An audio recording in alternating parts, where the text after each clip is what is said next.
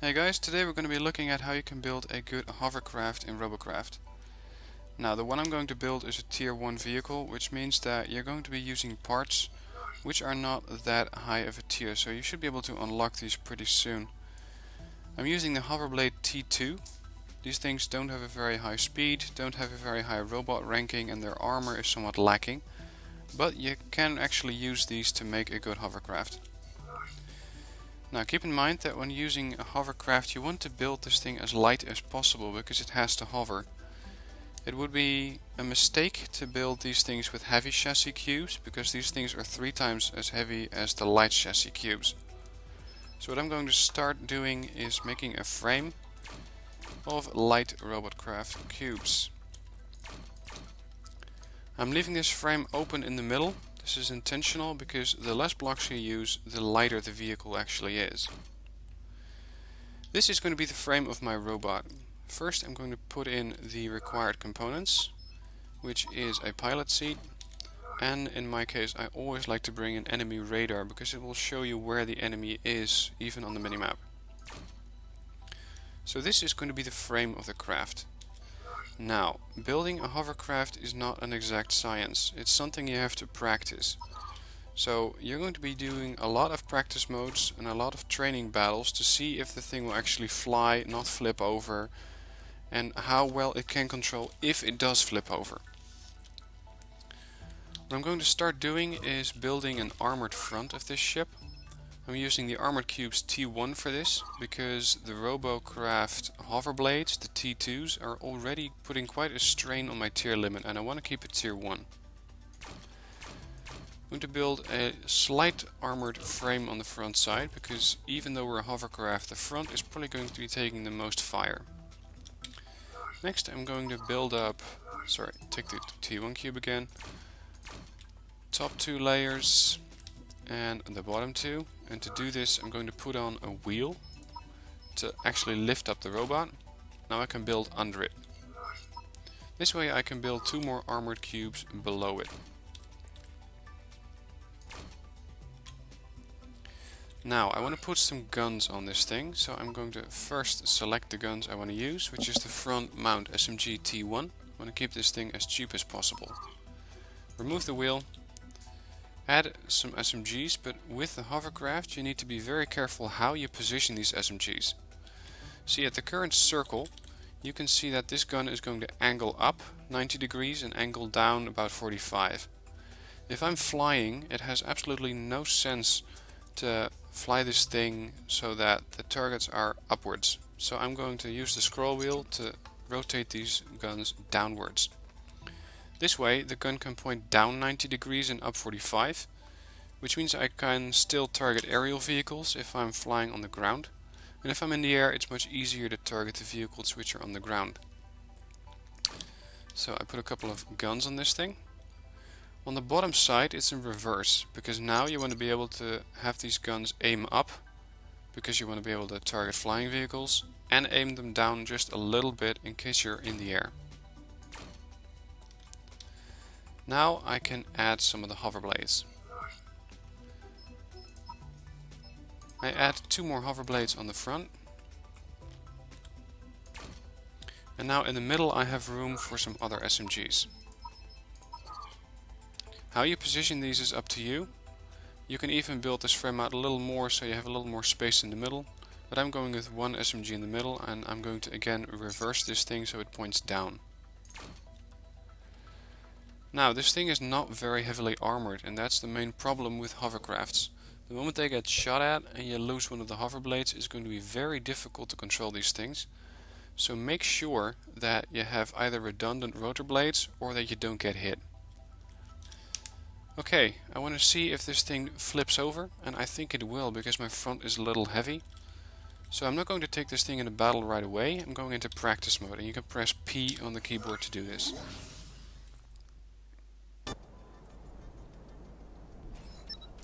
Now the controls of a hovercraft are a little bit difficult, or a little different from what you're used to in a car, because a car cannot turn in its place, and as you can see, even without me controlling the hovercraft, it's already doing that. So if I use A and D key, I can turn in my place, turn literally on a dime. Space raises the vehicle, Shift lowers the vehicle. And further, the rest are the same. So, right now it looks like it doesn't really... Yeah, there it goes. Now it starts to flip over. This is not as bad, because you can still control it. It's just a little more difficult, because now your controls are reversed. If I hit A now, I'm going to turn to the right, and D is to the left. So make sure that if you flip over, which will happen in a hovercraft, I guarantee you, you can still use the hovercraft. It's just a little more difficult to control. Now, as you see, with this hovercraft, I'm going for the top side of this vehicle. And the reason for that is that most people have the guns on top of their vehicle, and that the top of the vehicle is less well armored than the front or the sides. So if you have a vehicle against you which is very lightly armored on the top, this is where the hovercraft really shines, because that way you can make the most of your agility and your firepower. Anyway, I don't like this thing flipping over, so I'm going to back to the garage to add some weight to the back to make sure it doesn't flip over again. There's two ways you can do this. You can put on some more armored cubes. These things weigh 6 kilograms. If you can check the mass, you'll see that. And you can also do it by adding heavy chassis cubes, which adds 15 per block. Now it depends on whether you have the armored cubes available and whether you want an armored back, because these add a CPU load of 1 pflop and these add a CPU load of also 1 pflop. So that's not really the difference, but in this case I want some more armor on it. I add 2 layers of armor, add a little protection on the back, extend it a little bit to make sure that the rotor blades from the aft are protected, and I hit P again to see if it's going to flip over again. Okay, here we go. I go up, and as you can see, this thing is a little less prone to flipping now.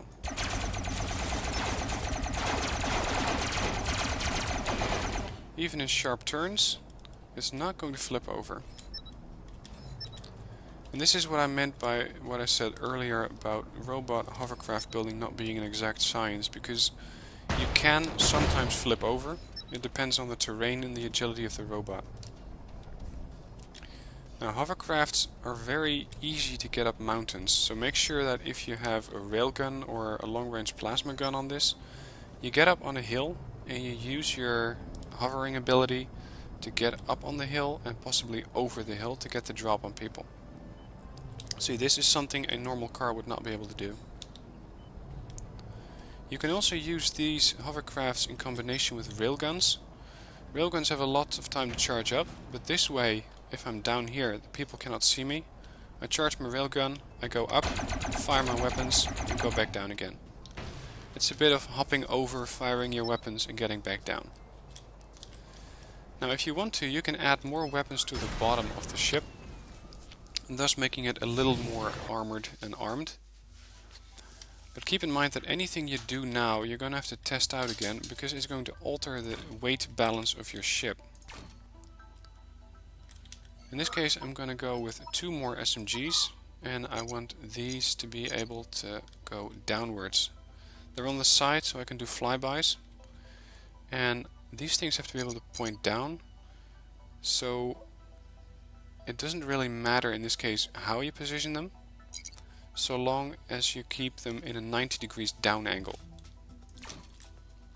Put one here, put one on this side, and we could possibly do the same thing on the back of the ship to make sure that once we've flown past something, or if we lose some guns, we're still armed. Okay, this one's wrong side up. I want this to be 90 degrees down, just like the other ones. There you go. Hit P again to practice. And maybe the thing will flip over again, because now the back is too heavy.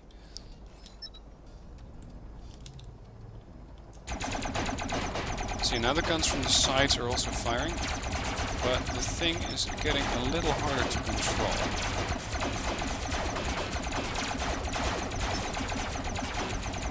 And luckily these guys aren't firing back yet at me, so I can now practice where the thing is controllable. see how well it performs, see if it's a little faster or not. And as you can see, if I'm going down, you can see that the back is tilting a little farther backwards. So that means that the back of the ship is too heavy. To compensate for this, I could take off a few blocks of armor and either leave them without it or add some light blocks. In this case I'm going with a couple of light blocks to make sure that the back of the ship is a little lighter so it won't tilt back as much. And it's really important that you do this before you actually enter a battle. If you do it in battle, you're going to really putting your own team at a disadvantage.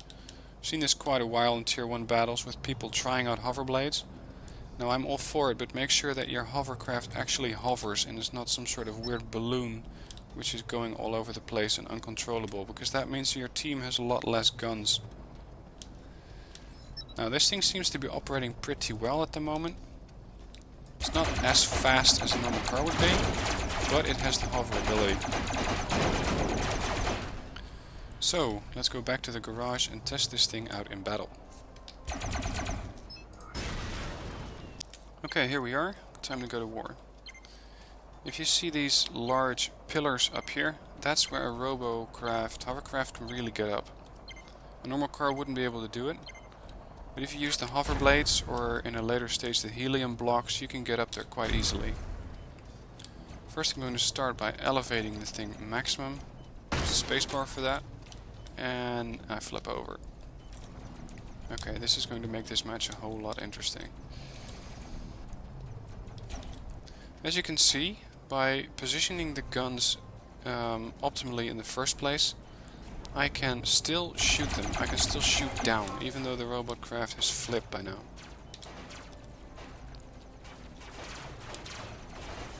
Now I can see my team's already engaging this contact here. And he's on the other side of the hill.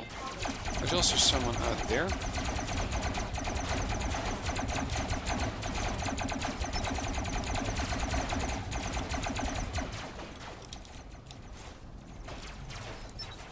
Descend a bit because I know I'm now taking fire, and cars are always much more heavily armed than hovercrafts, so I do not want to go into a slugging war with this guy.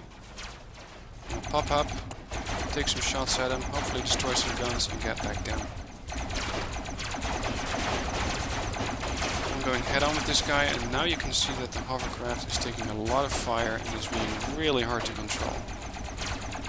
This is where the real problems arise for the hovercraft, because the moment you lose one or two hoverblades, you're going to be basically crashing down to Earth. You're going to be something of a car slash hovercraft. You're not going to actually flying, you're not going to actually driving. It's a bit of a mix. Let's see how much this game gave us, because I think it's not going to be too much. So yeah, I only did 130 points, earned 318 robot points. But the repair cost is 98, so I didn't really make that much that match. Let's try this again.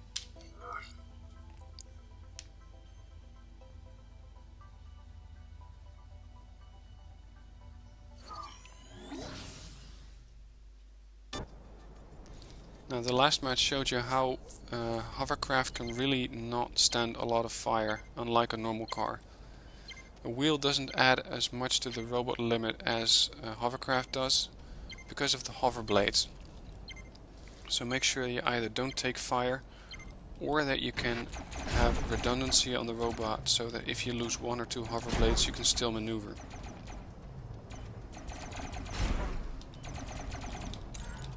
In this map I'm going to stay low to the ground initially, get up some hills, and then try to get someone on the side or the top.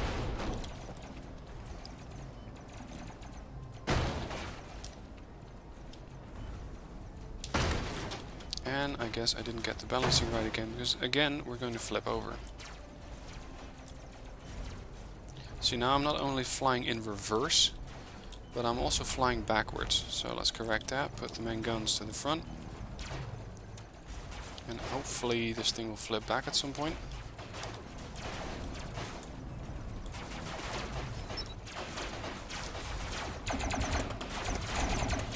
There are some guys. Let's see if we can do some damage to him. Yep, got the kill. Now our teammates cannot shoot over these hills, these barriers, but we can as a hovercraft. Another kill. Now I'm getting out of here because I'm taking too much fire. I'm going to see if I can finish off this guy. I did, and then I got destroyed by someone else.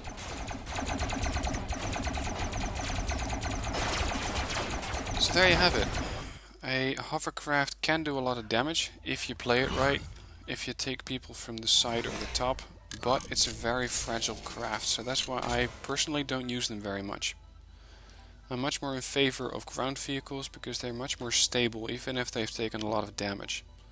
You don't need to worry as much about movement, you don't need to worry about flipping over as much if you build it correctly.